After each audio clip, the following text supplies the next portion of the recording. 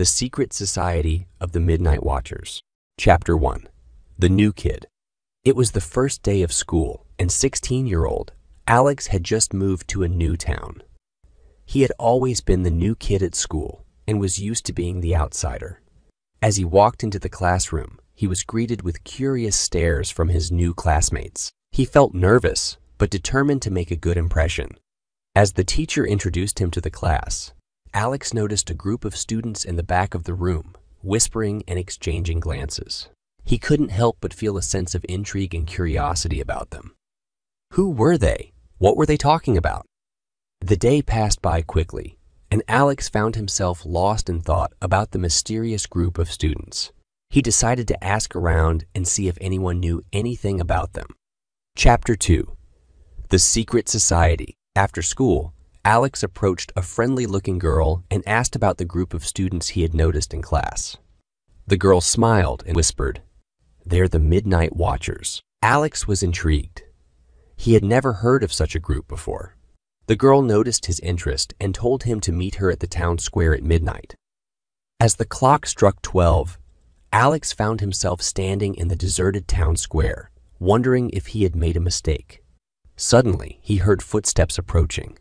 It was the girl from school, and she was leading him towards a hidden door. As they entered, Alex found himself in a dimly lit room with a group of teenagers gathered around a large table. They all wore black robes and had serious expressions on their faces. The girl introduced Alex to the group and explained that they were the Midnight Watchers, a secret society dedicated to protecting their town from supernatural threats. Chapter 3. The First Mission. Alex was both shocked and excited by what he had just heard. He had always been interested in the supernatural and couldn't believe that he had stumbled upon a group of teenagers who shared his passion. The group explained that they had received a message about a ghost haunting an old abandoned mansion on the outskirts of town. They had been investigating the mansion for weeks, but had not been able to find any evidence of the ghost. Alex was eager to help and offered to join them on their next investigation. The group agreed, and they made plans to meet the following night. The next evening, Alex and the Midnight Watchers made their way to the mansion. They searched every room, but there was no sign of the ghost. Just as they were about to give up, Alex noticed a hidden door behind a bookshelf. As they entered the hidden room, they were greeted by a strange and eerie presence. It was the ghost, and it had been hiding in the hidden room all along. The Midnight Watchers worked together to exorcise the ghost and save the town from its haunting. Alex felt a sense of accomplishment and belonging as he stood with his new friends, proud to be a part of the secret society of the Midnight Watchers. Chapter 4. As time passed, Alex became more and more involved in the activities of the Midnight Watchers. He had never felt so alive, and he had made some of the best friends of his life, however. As he got deeper into the society, he began to notice something strange. One of the members, a boy named Ryan, seemed to be acting strangely. He was always on edge, and Alex could sense that something was bothering him.